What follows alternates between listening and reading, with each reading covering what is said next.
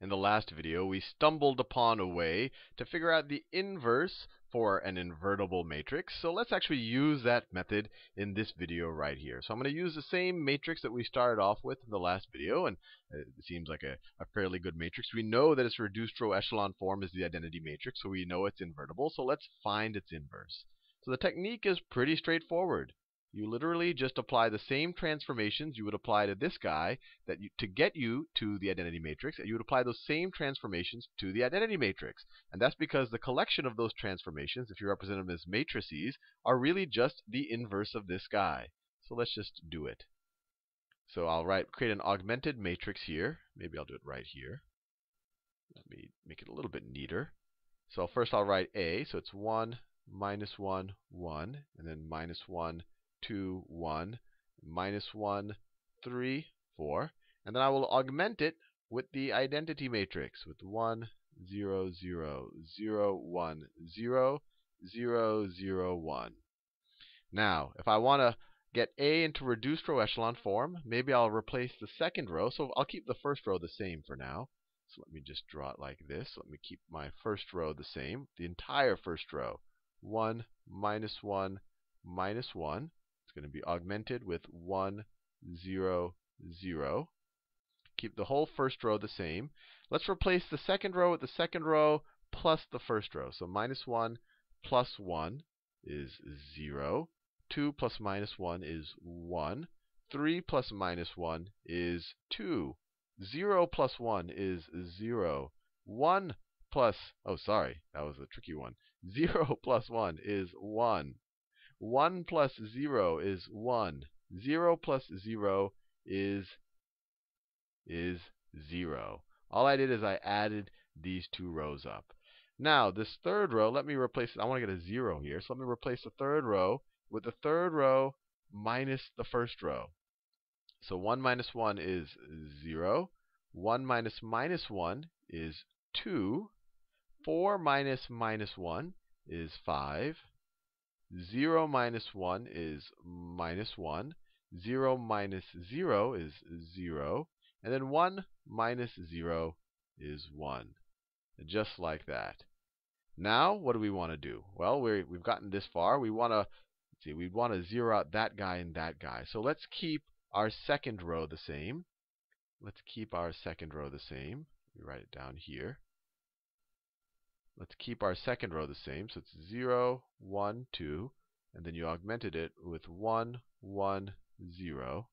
Just like that. And let's replace my first row with the first row plus the second row. So 1 plus 0 is 1. Minus 1 plus 1 is 0. That's why I did that, to get a 0 there. Minus 1 plus 2 is 1. 1 plus 1 is 2. 0 plus 1 is 1. 0 plus 0 is 0. And now I also want to zero out this guy right here. So let's replace the third row with the third row minus 2 times the second row. So 0 minus 2 times 0 is 0. 2 minus 2 times 1 is 0. 5 minus 2 times 2 is 5 minus 4. That's 1. Minus 1 minus 2 times 1. That's minus 1 minus 2 is minus 3. 0 minus 2 times 1. That's minus 2.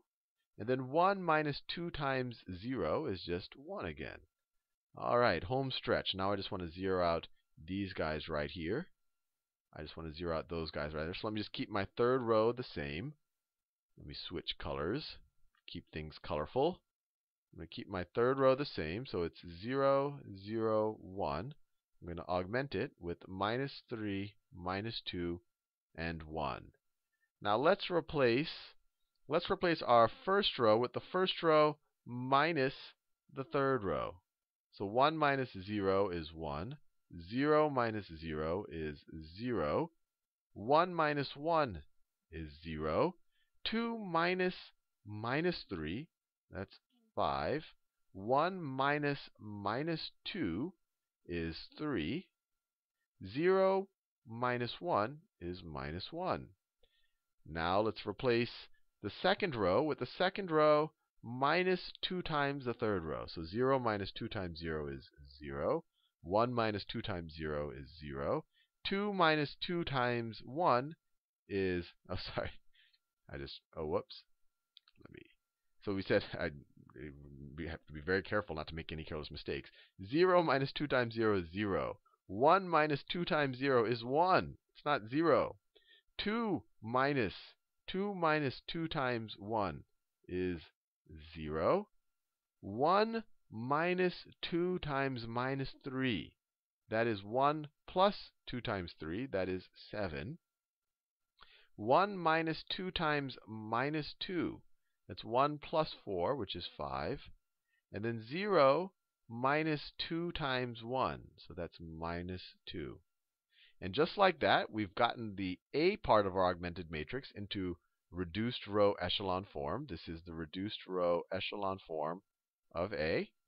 And when you apply those exact same transformations, because if you think about it, that series of matrix products that got you from this to the identity matrix, that by definition is the identity matrix.